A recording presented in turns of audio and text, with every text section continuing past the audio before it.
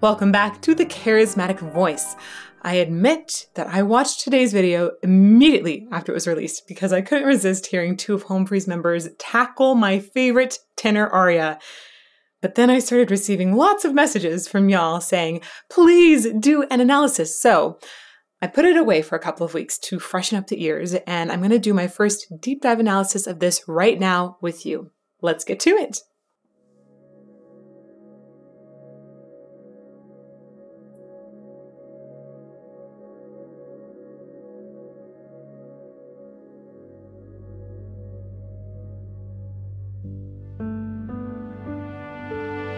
Nessun Dorma,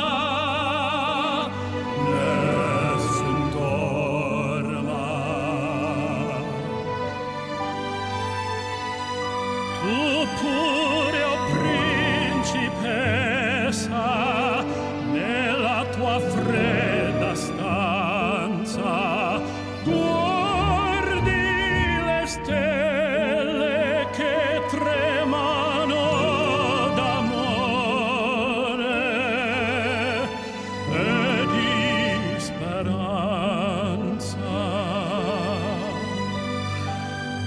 Ma il mio mistero è chiuso in me. Il nome mio nessun saprà, no, no, sulla tua bocca lo dirò quando la luce splenderà.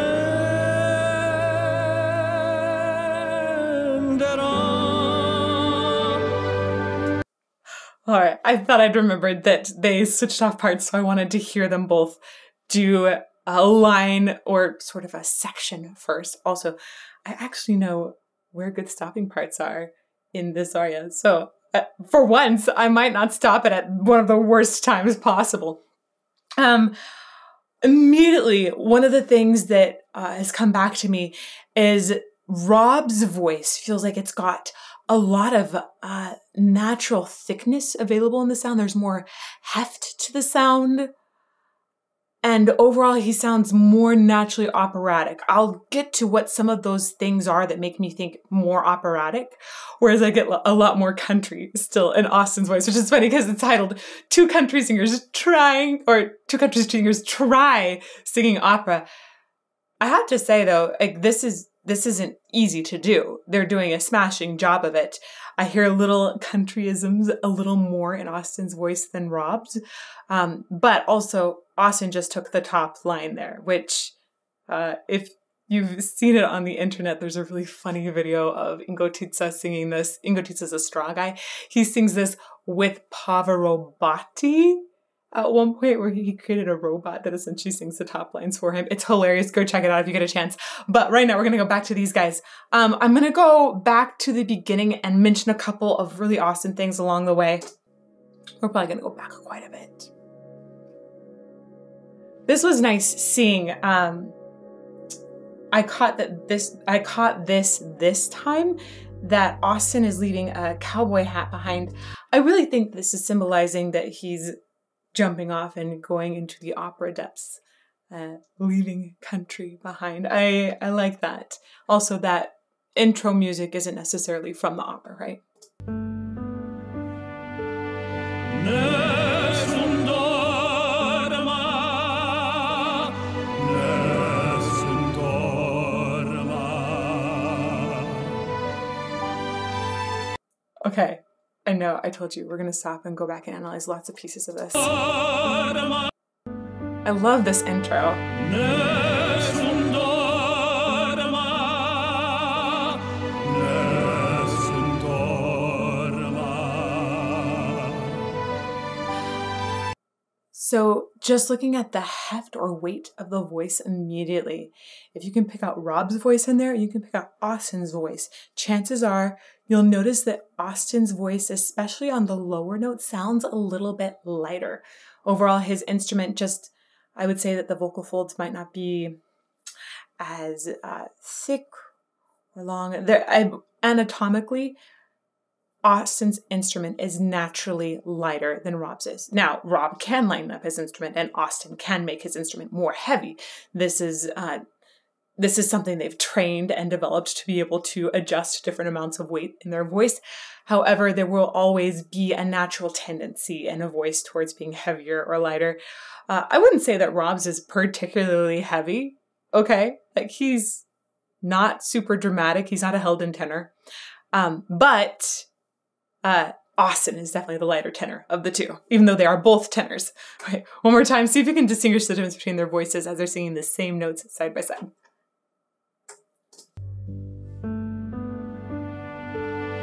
Nessun Dorma. It's pretty. Nessun Dorma. Okay, one more thing. I know I'm pausing and talking a lot, but I really like the vibe between the two. Austin just gave Rob such a sweet look of like, hey man, I'm so glad that we get to sing opera together. It's like a little bromance happening. Nessun Dorma. Nessun Dorma. They look great in suits. Tu pure, o principessa, nella tua fredda stanza, guardi le stelle che tremano d'amore e di speranza. So I'm watching Faith a little bit here, but this is very clearly not the same recording that they've made on the screen as what I'm hearing audibly. They've matched everything up very well, and I think they're actually singing during the video filming. We just know that they don't have the mics right there in front of them, so we're not actually getting the recording version. Rob definitely sounds to me like he's got some major classical training. This is coming up largely in the Italian and the roundness of his mouth shapes. You can hear that in addition to seeing it some too. I'm going to go back and point out some of these things. It happens immediately.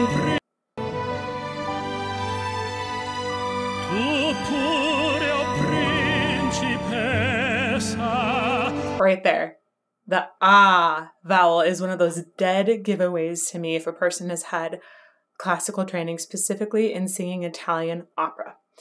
If they sing an ah that is brighter while still having a really warm quality to it, then I go, oh, okay, they worked on that ah vowel quite a bit. I know, little tiny details, but when you get that ah vowel hooked in an operatic sound, it makes a huge difference. You can base an entire sound off of that. The thing that a lot of English singers or Native American singers will do, meaning people that live in the United States, first language English, they will end up singing instead of ah. So instead of principessa, which is a really nice sound, they'll say principessa, and they'll say and make it a schwa. So it's a neutral sound for Americans. It's considered a big faux pas to do that when singing Italian, and Rob has a beautiful vowel. It's gorgeous, gorgeous, very Italian. Back one more time here. That ooh is really nice too. They're good vowels.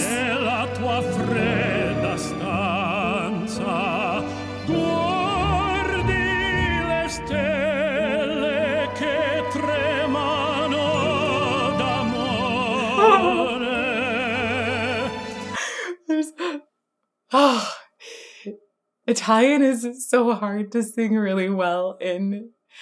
He's doing a great job. I know that ah vowel is one of the great things in there. I like that he's giving doubles to the double consonants. Those are really important. I think Italian singers would probably double them a little bit more than he is right now. One of the only things that sounds so little country to me is the L. We have like a very liquid L in American English. Oh, and L's in Italian tend to be a lot more flicked, a lot more a lot more towards the front of the mouth, and then when you have a double as well, a lot of times Americans will end up giving a little bit of that liquidity back in it instead of keeping the flicky nature that Italians have. That was pretty good though. It's pretty good.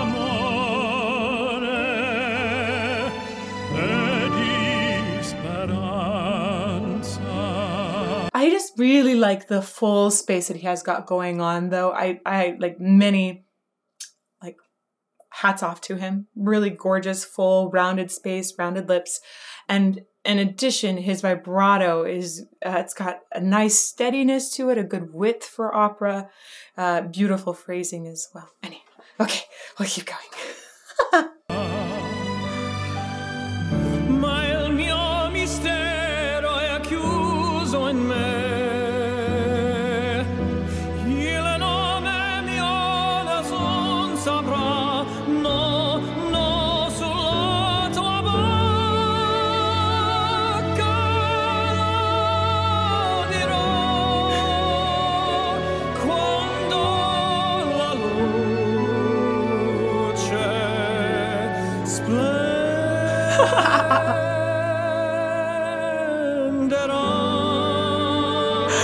So I like that Austin does this hook in on Splen. That's a typical thing that tenors often do on this aria.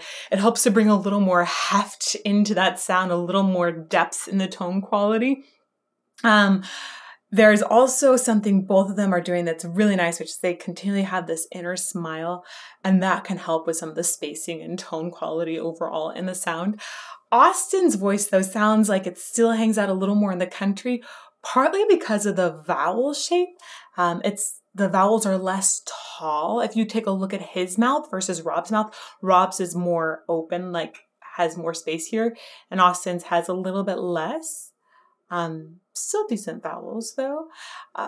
Beautiful sustaining from both of them though. Sustaining really long lines like this is difficult. It requires endurance. And I'm actually really not surprised that they're good at doing it. I've heard them sustain incredible lines in other repertoire as well, and that definitely helps to cross over. I'm going to go back to Austin's part here.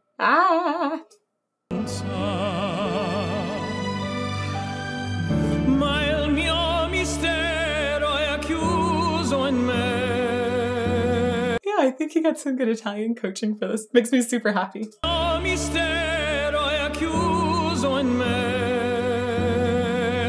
Like that last me, a lot of people would sing me if they were doing country and go to the second part of a diphthong that would appear in American English. For this case, he leaves it on that pure vowel. There's still little countryisms in there, but he's clearly worked on it. I like hearing that attention to detail.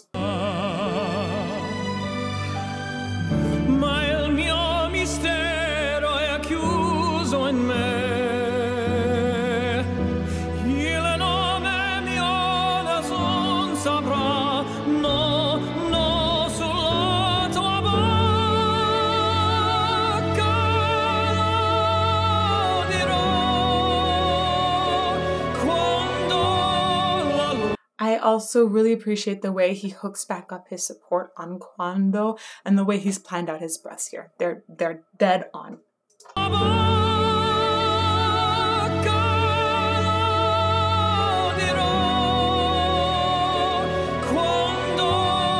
That's sort of an example of a place where the mouth is more wide and a little shallower. In opera singer's voice, you'd see a little more roundness in this area.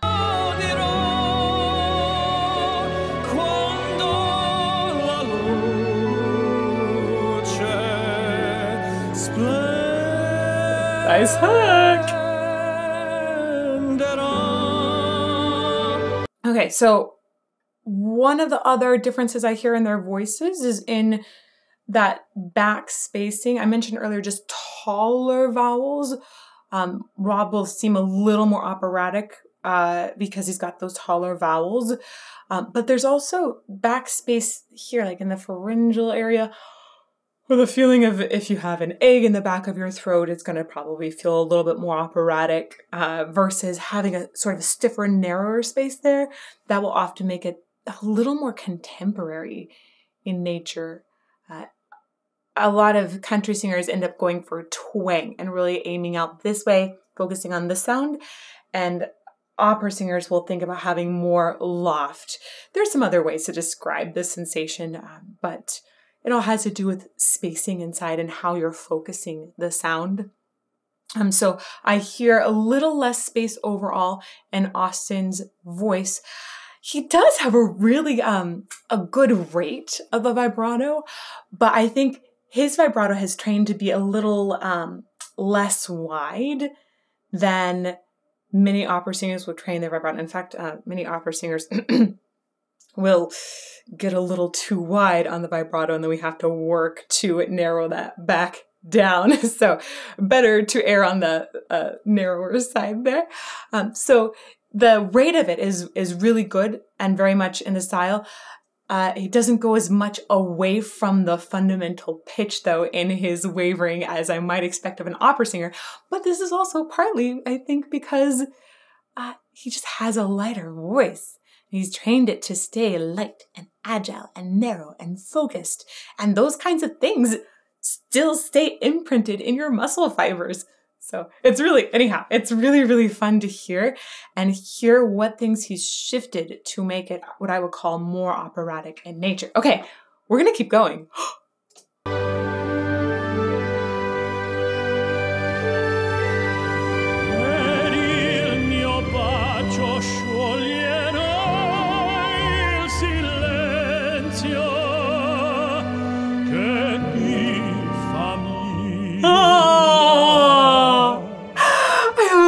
The tenderness that Rob brings to this line right here. It's talking about a kiss. It's like, it's a very tender moment and it goes lower. So it's a good spot to bring in some of that breathy tenderness, and he does it.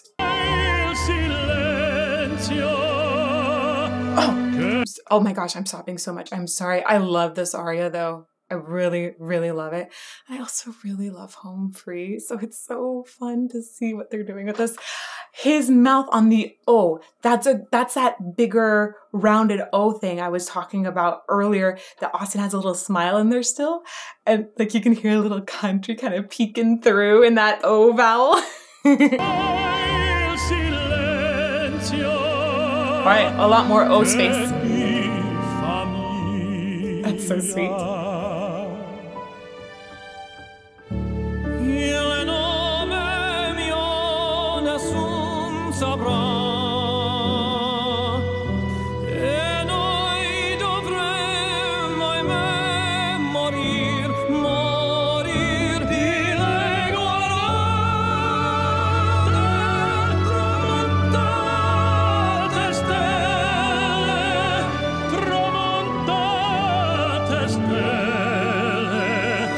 Okay, we're gonna go back to this moment. And in particular, I just have to say, great job with the pacing of this phrase. There's a lot of rubato. There's a lot of push and pull of the tempo, meaning that it is not steady. It is not on a click track. And that's one of the things I love so much about opera, particularly bel canto and verismo styles, is when we get to get away from a tempo and push it and then pull it back in line. And you can hear here that it's been adjusted multiple times. There are times when they slow it down and then times when they speed it back up. So I want to go back here. This is very tasteful and very stylistically correct.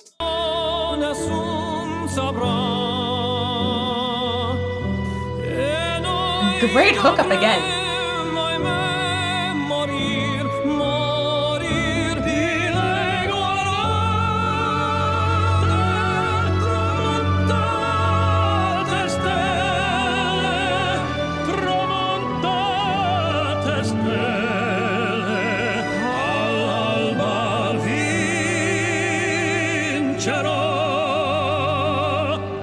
I also really like that we had this moment of harmony, which of course isn't in the aria itself because Koloff is one character and he sings it himself. There's a moment when the chorus enters. But anyhow, that harmony is new and fun, and I like it. Also really interesting, looking at Rob's mouth, there are times that his tongue position reminds me of a Pavarotti tongue.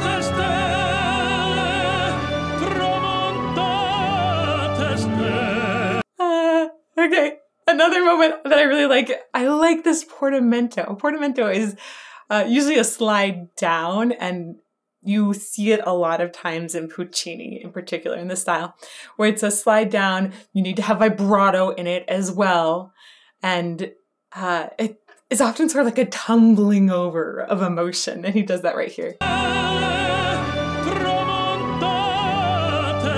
Right? It feels like weeping as I'm going down. I really love portamenti.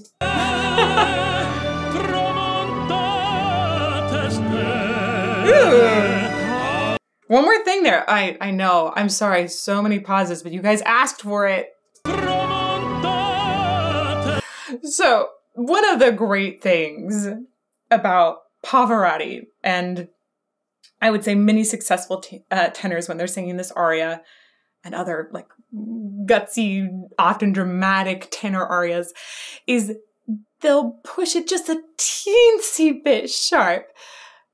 And Rob does that right here on tramonta. On that part, he goes just a tiny bit sharp to make our blood boil extra. Go back and listen to those great, great singers. You'll hear that there's just a little edging up of that. It's one of the beautiful, beautiful things about opera and about not trying to correct a pitch to be 100% perfect. We want those moments to go just a tiny bit sharp. Oh.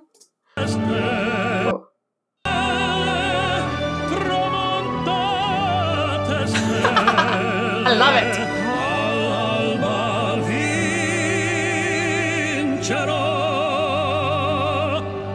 Actually, that's a great example of the O vowels side by side. Like, they both sound like O's. Rob's is a little more rounded than Austin's, and that's one of the ways that their voices just sound a little bit different.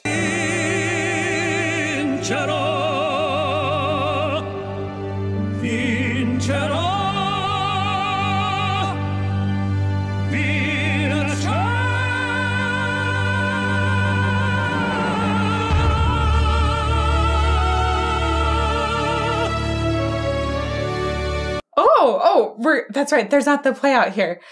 They do a great job. This is a hard moment to hold out and have all of the heft underneath without breaking.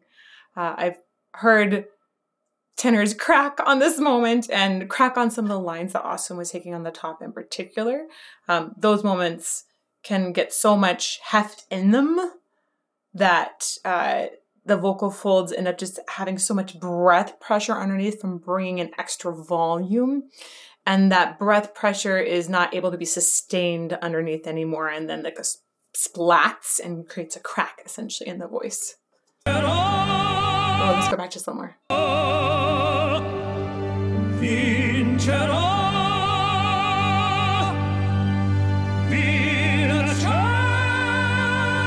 Those are good notes.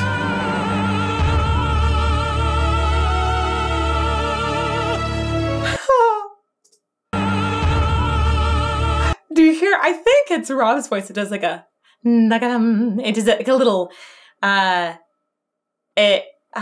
almost like a little ornamentation on it. I've heard tenors do this before, where they give just a little lift into that note.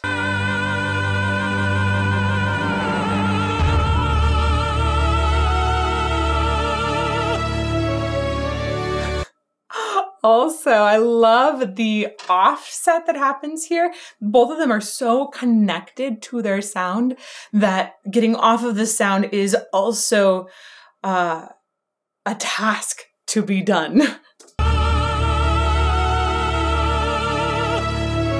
Yeah.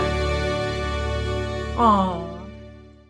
overall, it's really delightful to hear these two come together in this aria. I love this aria so much. And I have to say, I was a little bit scared that I would go, not as good as what I want it to be. And that is not the way I feel whatsoever. I think that they've brought incredible connection and support and phrasing to it. They've said it in a super classy way. I don't mind that I hear little bits of countryisms coming through. And they both definitely have that because they sing a ton of country music, right? But that's okay, right? They titled it Two Country Singers Try Singing Opera. And I would say they didn't just try, they were very successful at singing opera. And it's interesting to hear a little bit of how that style affects some of these lines. So I dig it. I also really dig how they traded off the phrases together, sang some in harmony. It was just a really classy arrangement and well done. So congrats, Rob and Austin. Love what you're doing. I hope you do much more. If you would like to see some more analysis of home free, you can check out this playlist over here. And may you fall more in love with music every day.